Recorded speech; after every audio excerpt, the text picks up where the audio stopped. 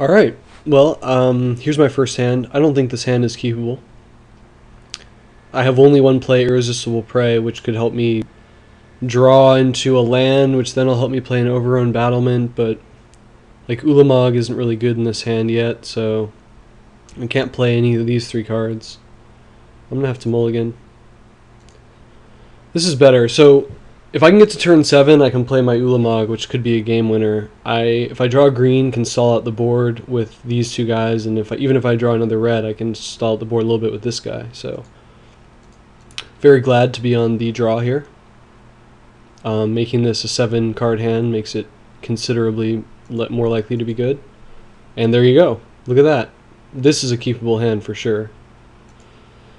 So we'll see if I can maybe play my deck's most famous card. See if I can get a limited Ulamog on the table. That will be fun. Even if he just corpse hatches it, I still get some value out of it with the destroy target permanent. It's always fun. Well, that'll help. Alright. We're on the right path here. I believe I was going to mention I cited in Traitorous Instinct over the Nima Siltlurker for this exact reason, because it's removal against his Bloodthrone Vampire, which seems pretty good. Again, I can't block because of that Virulent Swipe, so it's interesting how much of a sort of Spectre Virulent Swipe is over his deck. It makes it hard for me to ever block that guy with things I care about. Kind of nullifies my Rage Nimbus.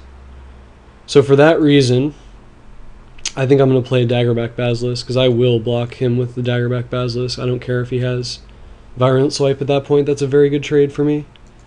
So hopefully he doesn't just last kiss it. But,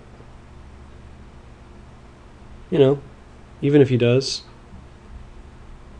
holding the fort. Okay, looks like he's not going to. I think that's pretty good value for me.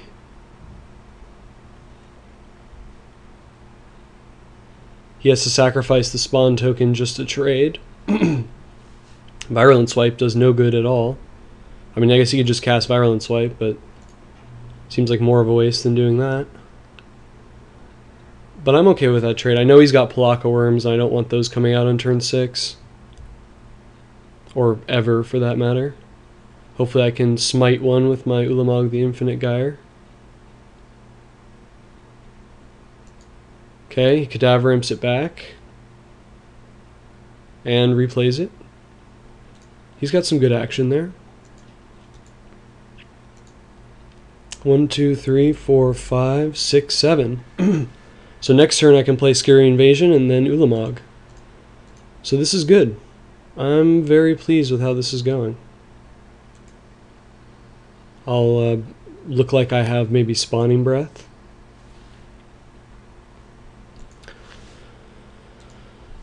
To block or not to block here is a question.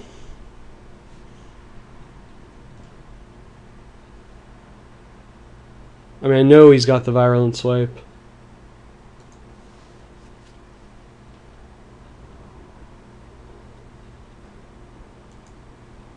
I think I just block with the Bloodthrone Vampire and let him use the Virulent Swipe on it, because otherwise I block the Cadaver Imp, which is just not going to be that big of a threat to me, I don't think.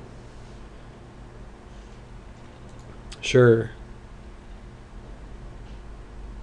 I mean, he's going to get in with it next turn, but he would have gotten in with the Bloodthrone Vampire anyway, and that thing is just more dangerous. So there you have it. I think that was the right play. I could have kept that Rage Nimbus around a little bit, but I needed to get that Virulent Swipe out before I play my Ulamog. Hopefully he doesn't get enough to activate that too soon. Unfortunately, if he just drops a land and then a land, he can. So I almost hope he draws spells instead of land here, which is kind of funny. I think that's a carryover from the previous block, where that was also the case often. Obviously in Zendikar with all the landfall... Oh, I cannot do that. Did I miscount? 2, 3, 4, 5, 6. I miscounted. Man. Okay. Well. 2 more turns.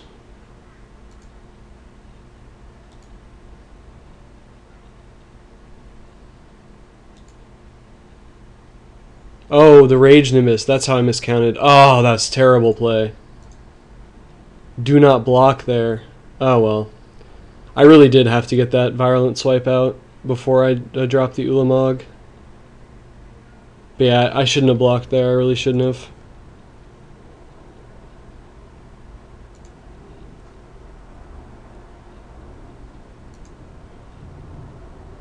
Alright, I will block there. Can't afford to take too much damage here.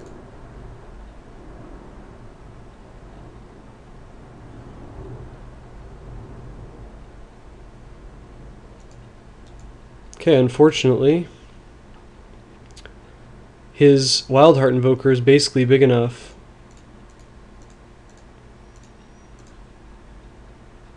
to be a formidable force if he draws a land. And I cannot no longer destroy it because he has the Spider Umbra on it. Suppose if he plays a Pelakka Worm, that will be a good target. Let's see. 1, 2, 3, 4, 5, 6, 7, 8, 9, 10, 11. So I do not need all those guys. I will chump while I still can.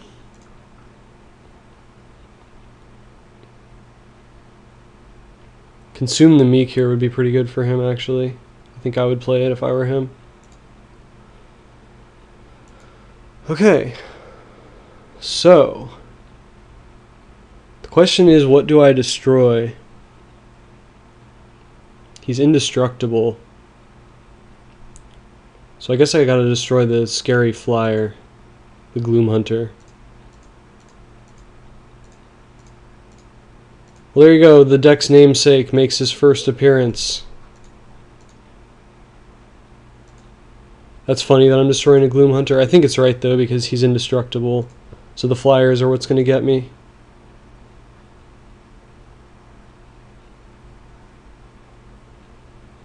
Bam! Ulamogged.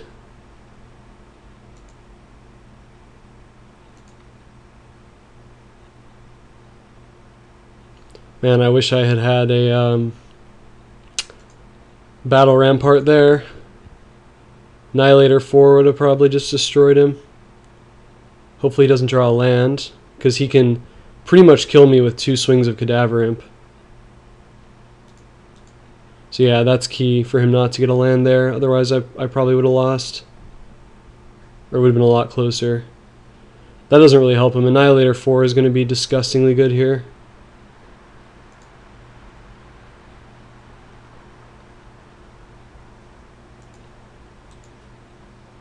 Oh man, especially with a Traitorous Instinct. I think I gotta do it here. Traitorous Instinct, this guy. Glad I cited that in. Bam.